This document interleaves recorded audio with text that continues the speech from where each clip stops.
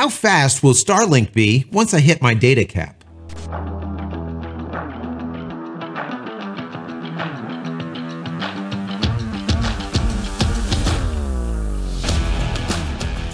Hey everybody, welcome back to the channel. Thank you so much for once again joining me for tea time. Today we have a little bit of fireside. Smokiness, guys, love it. Hope you're joining me with your cup of tea, maybe a cup of coffee, hanging out, talking tech, talking video, talking photo. Today is a tech day. It's a Starlink day. It is a follow-up to yesterday's video. I got a whole bunch of questions about how fast will my Starlink be once I hit my data cap? Because people are getting prepared for this data cap to be implemented. In the last video, I asked you guys to send over a link or any other information that you have as far as this data cap.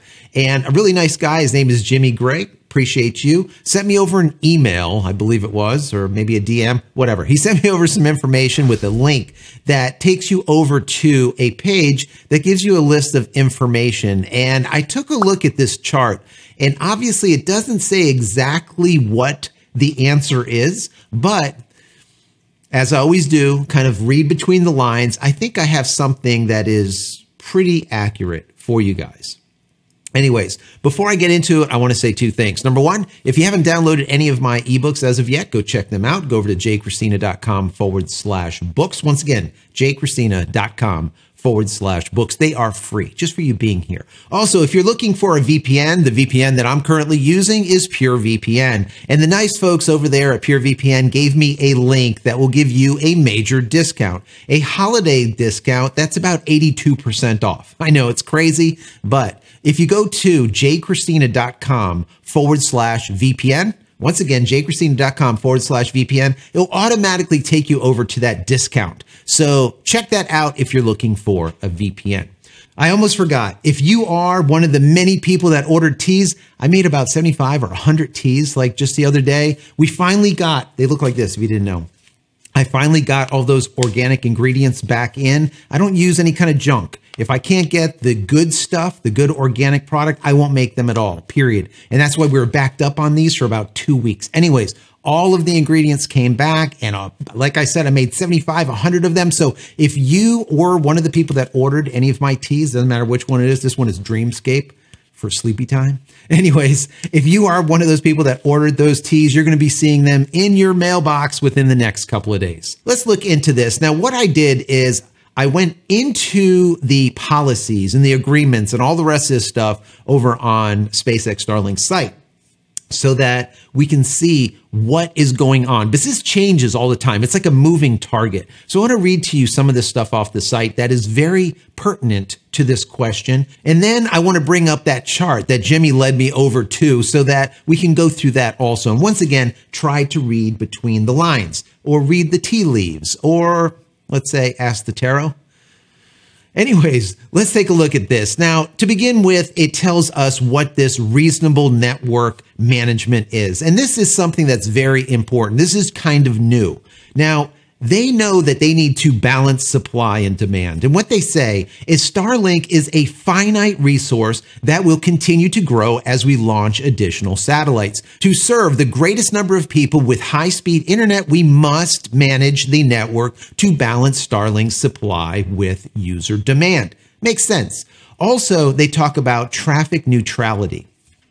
I think this is awesome because not all companies or ISPs do this. They say, we treat internet traffic equally without discrimination based on content, sender, application, or service. Network management practices are deployed based on technical requirements for specific categories of traffic. These practices are applied in an application agnostic manner, meaning that the treatment of traffic is independent of the content of data. Now, this is big because there's a lot of ISPs out there that look at the traffic that you're using and then manage it accordingly. They'll either drop down your speed, or if you're watching a video, they'll lower it to a degree. So instead of 1080p, you'll end up with 720. There's a lot of things that they do based on the data that you are, let's say, transacting. What SpaceX Starlink is saying here is we are using a traffic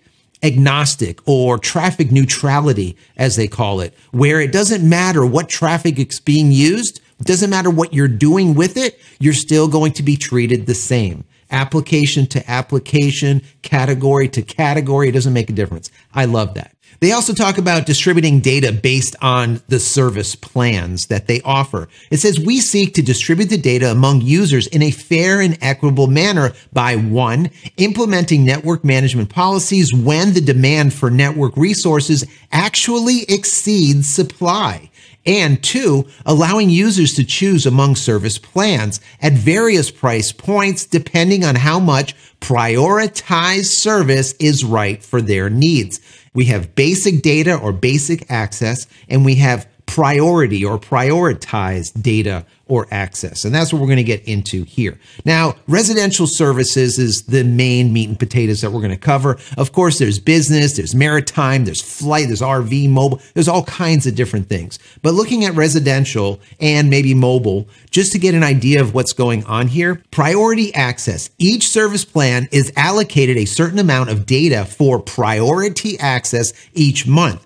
Priority access data is given precedent over basic access data in the Starlink network. After your priority access is exhausted, you will continue to have unlimited of basic access for the remainder of your billing cycle. Now, they continue by talking about peak and off-peak hours. They say for residential service plans, your data usage will only count towards the priority access data limit during the hours of 7 a.m. till 11 p.m. Those are peak hours. Your usage between 11 p.m. and 7 a.m. or off-peak hours will not count towards priority access data limits. So as I've said in a previous video, if you need to do any kind of downloading of large files, maybe you're updating your computer, you're updating your phone, you're downloading videos, maybe Blu-ray videos, type of massive videos that are literally gigs and gigs and gigabytes. Some of the games that we see on the computers are up to like 100 gigabytes. That is about 10% of your 1 terabyte of priority access data right in one download. So you have to be mindful of that. They continue with basic access impact. In times of network congestion, users with basic access may experience slow speeds and reduced performance compared to priority access, which may result in degradation or unavailability of certain third-party services or applications. Bandwidth-intensive applications such as streaming videos are most likely to be impacted. Importantly, in areas that are uncongested or at times of low usage, users should not notice any difference in performance between priority or basic access during normal use. That's very important. Now, they finalize all this with tracking data use and purchasing more priority access. And they talk about this. They say you can track your monthly data usage and purchase additional priority access at any time via the Starlink app and on the Starlink customer portal or their website by opting into automatically being charged for additional priority access once you hit your data limit. What that means is you tick a little box and say, yes, go ahead and charge me if I go over my 1 terabyte. And how much they charge you is going to be the next question, right? I'm glad you asked. So if you are a residential customer, you're going to be charged about 25 cents per gigabyte after that 1 terabyte. Now, if you are a business customer, you're going to see charges of about $1 per gigabyte over that terabyte. Whereas if you are let's say a maritime customer or a commercial user, you're going to see about $2 a gigabyte over that terabyte. So it does get to be expensive, but as a residential user, you're going to look at about 25 cents per gigabyte. For me, I don't think it's worth it. I think it makes more sense to be more cognizant of your usage during the month. Once again, I did a video about that. I think it is really easy to be able to maintain a under 1 terabyte of data usage if you are more cognizant about when certain things are downloading and set things up and schedule things and only allow certain services to download updates during certain times. And I talked about that once again in this video. Go check that out. So coming full circle to the question at hand, once you exhaust your priority access data and you're moved to basic access, access, what can you expect as far as your data rates? I'm going to read the tea leaves here, read between the lines, and try to come up with something for you. And I think that I'm right, but if I'm wrong, you let me know in the comments below, because I'm not always right and some of you guys are smarter than I am. So what I found here is when I look at this, they have performance fixed service plans. And what we can see here is there's a standard, a business, and a best effort or RV plan. When we look at the chart, we see that the service availability is 99% right across the board, which it has to be almost these days with ISPs. The latency remains the same between 25 and 50 milliseconds. Now, what changes is the expected download and the expected upload data rate. The megabits, let's say, per second. Now, with standard service, we see that we're getting anywhere between 20 and 100 megabits down. Now, you saw in yesterday's video, I think I got an average of 138 megabits down, which is pretty nice. It's actually over what they're stating here. Can't beat that. Now, the expected upload for the standard is 5 to 15. We were getting about 9.5. So we're right in the middle. Not too bad. Let's call it 10 megabits up is what I'm currently getting. So once again, I'm happy with that. Now in business, we changed that over to 40 to 220 megabits down with an upload of 8 to 25 megabits. Now best effort in RV, this is important, 5 to 50 megabits down and 2 to 10 megabits up. Now, the reason I think that this is important is because I feel that best effort in RV is the same thing as basic coverage in comparison to your prioritized access.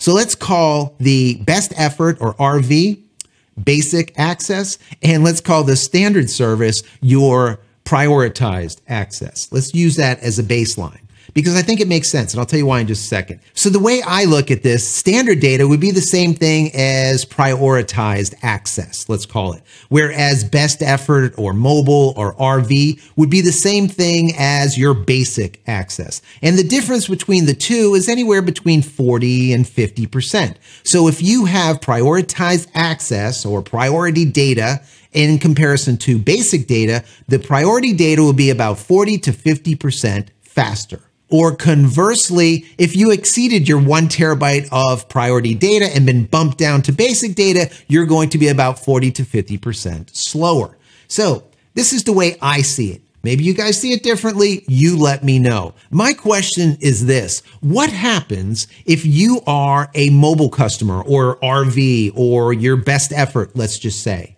And when we look at the chart, there is no access or there's no availability to buy priority data if you are on mobile or RV or best effort. You can't get it, period.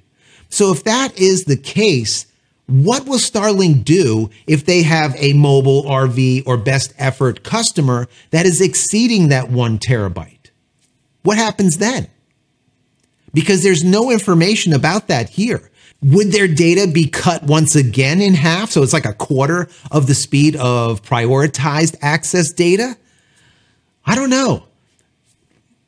Does that mean that they can go from this degraded, let's say, data rate back up to basic data if they pay 25 cents, a gigabyte? I don't know, because nowhere does it say that. I have not a clue.